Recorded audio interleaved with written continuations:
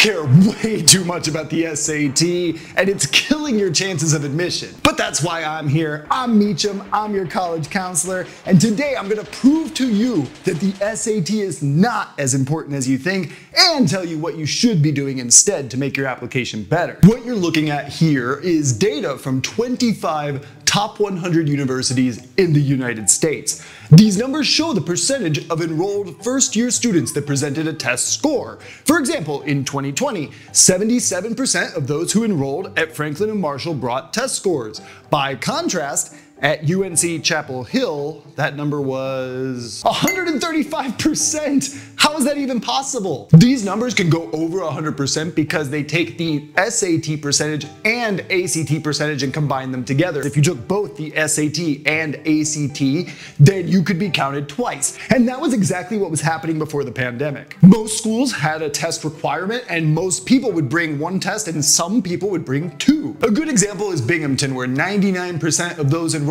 took the SAT and another 31% brought an ACT score. So that suggests that about a third of their class actually did two exams. But those are 2020 numbers. Those are people who applied in 2019, and that was before the pandemic. The pandemic has left a permanent mark on standardized testing and admissions. As you probably know, in 2020, almost every university was test optional because of the pandemic. And so that class that enrolled in 2021 reveals a lot of interesting things. Out of the 25 colleges I surveyed, every single one, except for Notre Dame, saw a drop in the number of test scores that they received. Somehow Notre Dame just stays at 100% every year. I don't know what they're doing over there. But some of these drops were massive. The University of Washington in Seattle went from 109% before the pandemic to just 27% during the pandemic. Even schools that were test optional before the pandemic, like Northwestern, which had 85% of its students submit test scores in 2020,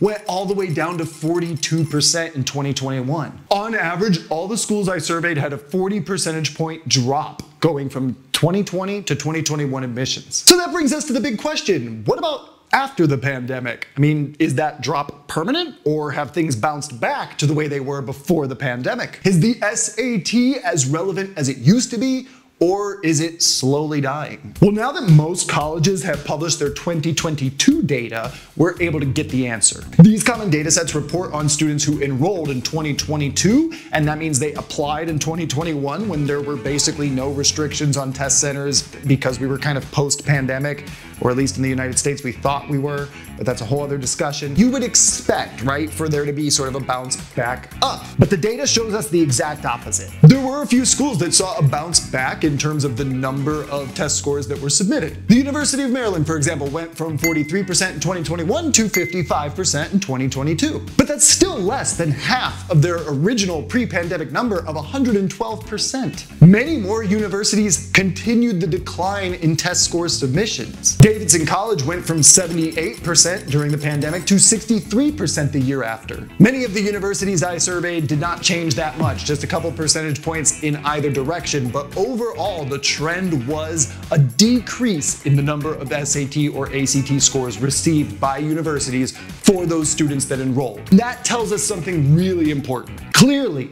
admissions offices don't care that much about the SAT.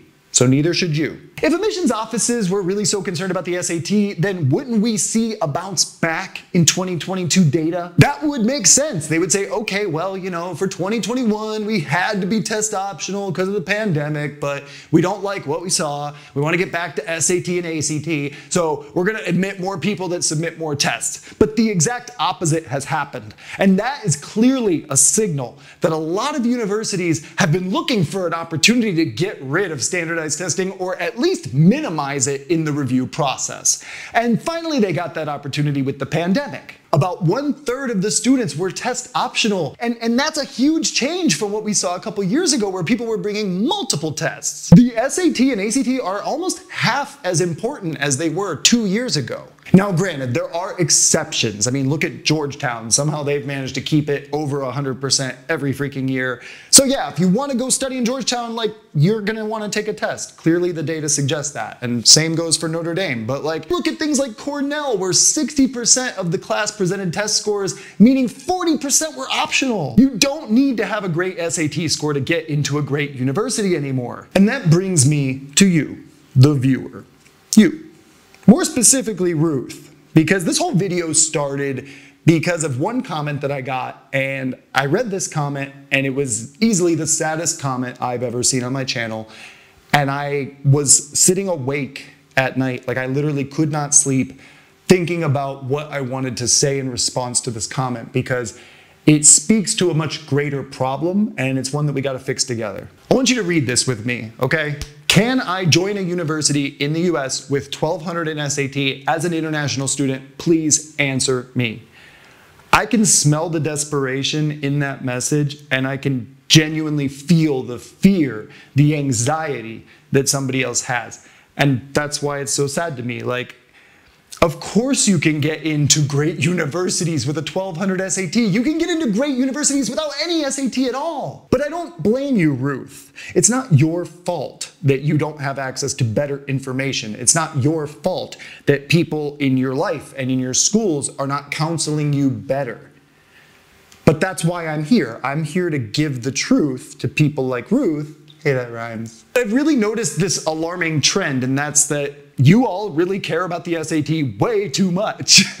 And I get it, like, look, over half the people that have subscribed to this channel came in this year because of videos I made about the digital SAT, and that's awesome, but there are so many other things that you need to consider in your application. If you keep dedicating hours and hours and hours to getting a high score on a test that doesn't matter that much, you've wasted a ton of effort that could have gone into other things like better extracurricular activities, or, you know, your essays or letters of recommendation, buttering up your teachers so that they write you the best letter possible. These are things that matter so much more. Nobody's asking me about how to write their essays, with the exception of Khaled. Shout out to Khaled. Nobody's talking to me about letters of recommendation or how to demonstrate interest or just any of the other things that matter in your application. Like, a perfect SAT score does not guarantee you admission to anywhere. I'm gonna cover all those other things in the following weeks, things like your essays and your letters of recommendation and building a college list and what extracurriculars you should be trying to do with your time. It's put me in an interesting position where all these new people come to this channel for SAT help, and I am super grateful that I have the opportunity to engage with so many people. And I love the fact that you're tuning into the live streams, and I love all the questions I'm getting on WhatsApp and in the comments as well. And so I'm like extremely grateful, but at the same time, as a college counselor, I know that like the SAT is not the most important thing. And so I'm forced to make a choice. Like, I can either follow the data, follow the algorithm, right, and give you more of what you want, or I can be true to the purpose of this channel and give you what you need. So, am I gonna get less clicks if I publish a video that's not about the SAT? Probably, yeah. But it's better for you, and that's all that matters. Like, I'm not here to chase, you know, big sub numbers. I'm not here to get rich off of YouTube. I have a whole business that makes money and pays me a salary. Like, I don't need this channel to be a giant profit machine. But what I do need is for you to get admitted to the universities of your dreams. And like, that's what makes me happy, when I hear good results for you. And that's only gonna happen if you do it the right way. So, this is all a long way of me saying that I am going to continue to publish SAT-related content here, but I'm also going to publish a lot of other stuff that you need to know about the whole admission process. And so I really hope that you check that out, because if you make your whole journey about the perfect SAT score, or like getting over 1450, or, you know, worrying if your 1200 will let you get into university, like, you're literally ignoring so many other things that will help you get into college. Also wanted to say that there's a chance I may not be doing weekly uploads anymore, just due to the amount of time it takes and the amount of quality that I want to put into my content. I've been rethinking some things lately, and I might be changing up my upload schedule. So if you don't see a video on a Thursday, don't panic. I'm not dead. I'm just reworking things a little bit here for my own mental health and my own sanity. So, please consider everything else that goes into your application, and please come back to get the advice that you need to succeed, all right? So thank you for watching, my people, and I will see you next week, probably.